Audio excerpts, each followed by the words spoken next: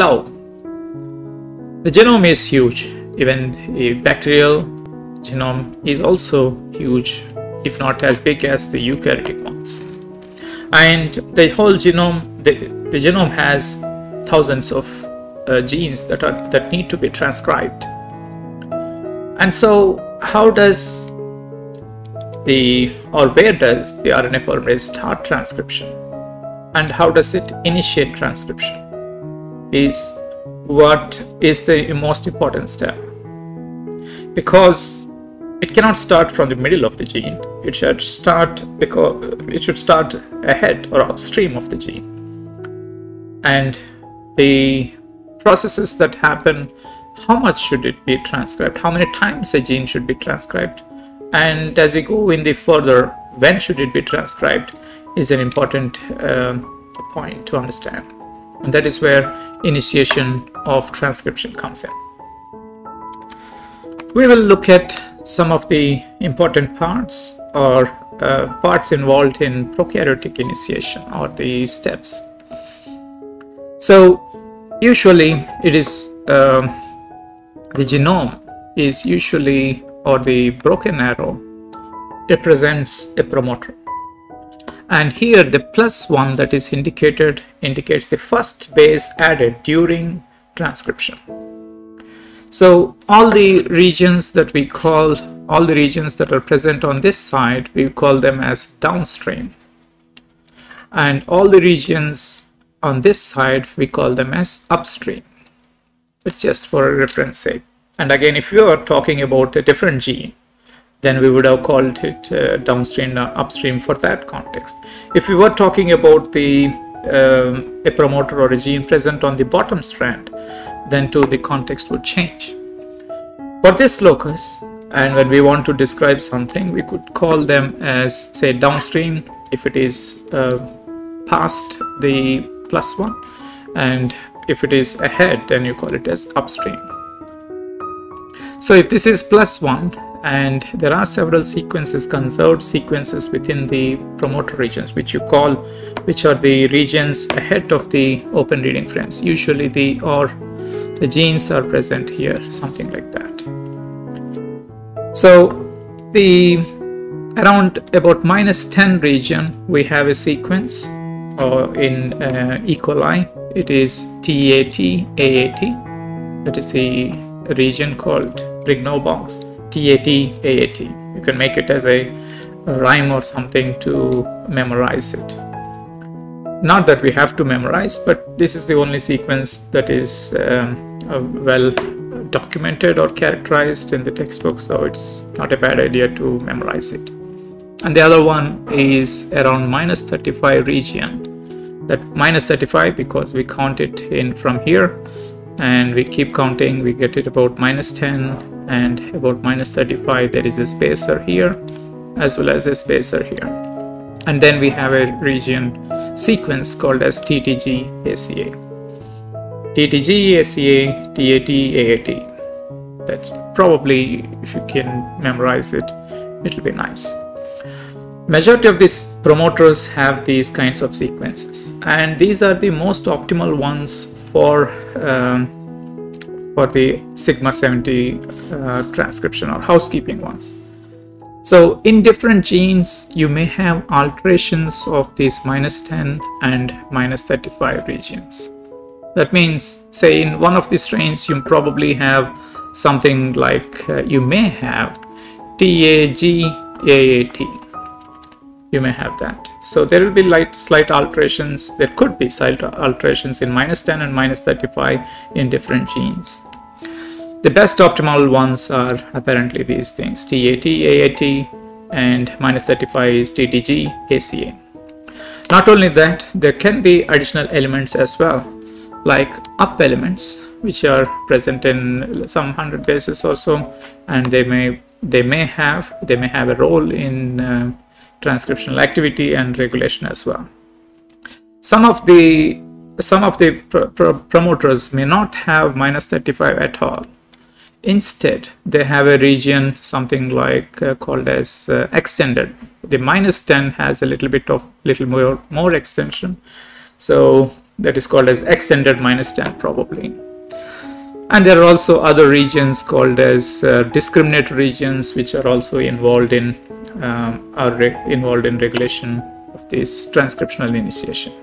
So what we can see is that there are different types of promoters. At least the ones that we see here are 4 types, and they have sequences TAT, AAT -10, TTG, ACA -35, and they also could have variations in these regions.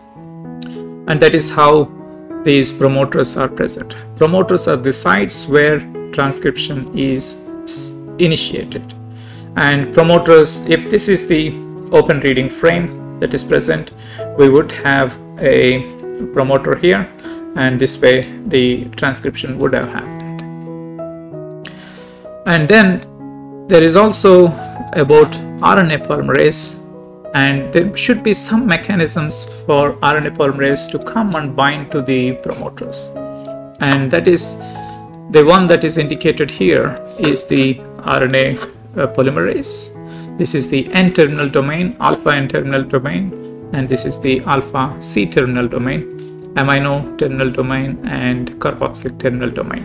That is how we call for proteins. For DNA and RNA, we would say this is 5' and 5' to 3', whereas for proteins, when we say, we call it N-terminus and C-terminus, amino terminus and carboxylic terminus.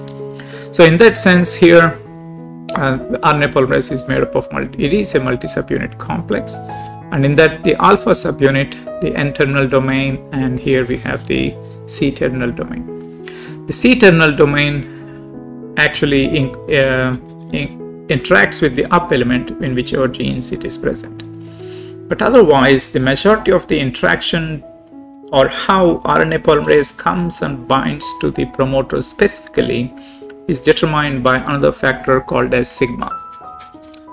Sigma factor is the enzyme, is the protein complex, which in complex with RNA polymerase has affinity for -10 and -35, and it has several modules or domains, sigma 2, sigma 3, sigma 4, like that.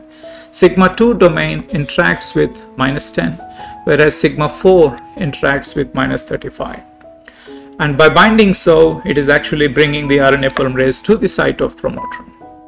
And that is how RNA polymerases are brought to the site.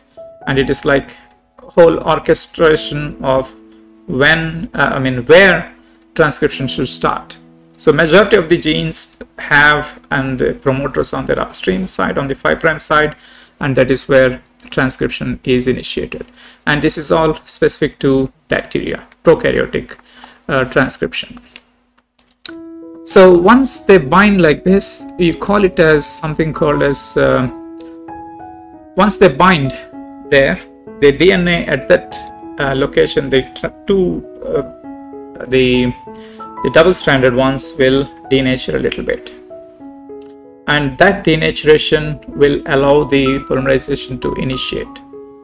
So it's not that polymerization would initiate it just starts immediately. Around somewhere between +3 to somewhere between -11, this region of the promoter usually melts, that means denatures, and then there are conformational changes that would happen in RNA polymerase, and then it would start initiation. Initiation wouldn't happen just like that. There is kind of stutter-like thing, like RNA polymerase will start trying to move, but fails.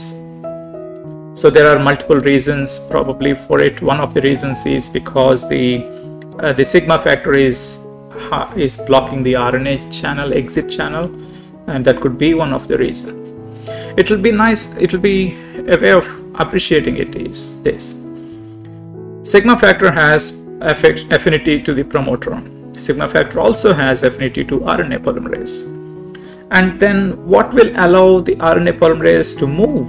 When it has affinity for sigma factor, it is difficult to move ahead. So it is a matter of chance, that is also probability increased by the conformational changes, whereby it will reduce or have lesser affinity for sigma factor, so that it can start moving forward. So the initial times when it starts, polymerizes a little bit of RNA fragment and comes back, and that kind of stuttering is referred to as abortive initiation. Initiation has started but aborted. And at one point, the RNA polymerase will lose the contact with the sigma factor and will go from initiation phase to that of elongation phase. That means it continues transcription, and that is called as promoter escape, where the RNA polymerase loses affinity for the sigma factor and will take upon or will continue polymerizing the RNA. And that is what are the important things about transcription. It is simple compared to that of eukaryotes. See you later. Thank you.